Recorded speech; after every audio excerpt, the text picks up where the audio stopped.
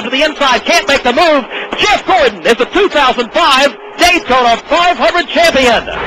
Jeff Gordon, 3 victories so far this year, including the Daytona, getting him $3 million in earnings this year and more than $65 million total on his career. That is 7 times the career winnings of Morgan Shepherd. His one finish this year earned him less than $100,000. We say good evening to David Poole, the motorsports writer for the Charlotte Observer, who is at Darlington. David, you were telling me a moment ago that the rain washed out the practice today, so they'll try and get to it on Friday. But what's the math for Morgan Shepherd? As he's not raced in 2 months, what does he have to do to qualify? Under the rules in NASCAR this year, there are 35 teams guaranteed spots in each race. So that leaves basically 8 spots for the rest of the cars. There are 47 here.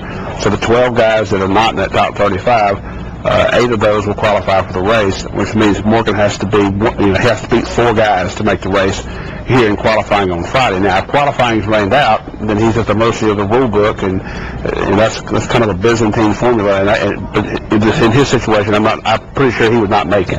How many Morgan Shepherds are out there, guys like that at the fringe, just scraping by? Very few anymore. I mean, to me, the best analogy I can think of is what he's trying to do is like trying to sail around the world by using dead reckoning. He basically doesn't have the technology or anything near the resources that he needs to be able to compete on an even footing. And there are only a handful of guys that can do that. They are trying to do that. And this new system they've got where they're guaranteeing 35 guys spots makes it a little bit more difficult. Last year, you could show up, and if another guy was out of provisionals or the way the rules work, you could slip into races, into fields a little bit easier than you can this year. This year, when you're not in that top 35, you really have to go out there and earn your way in. Now, he is in his 60s. We hear this increasingly described, the Nextel Cup, the top rank of NASCAR racing, as a young man's sport. Why is that? Well, the answer, the statistics are staggering. Of the last 95 races in the Nextel Cup Series, only 7 have been won by drivers who have reached their 40th birthday. Morgan's 63. In 2064 NASCAR races that I can tell you how old the winner was, all but 11 in the sport's history, only 10 have been won by guys who were 50 and older, and Harry Gant won 8 of those. Morgan Shepherd and Bobby Allison were the other 2.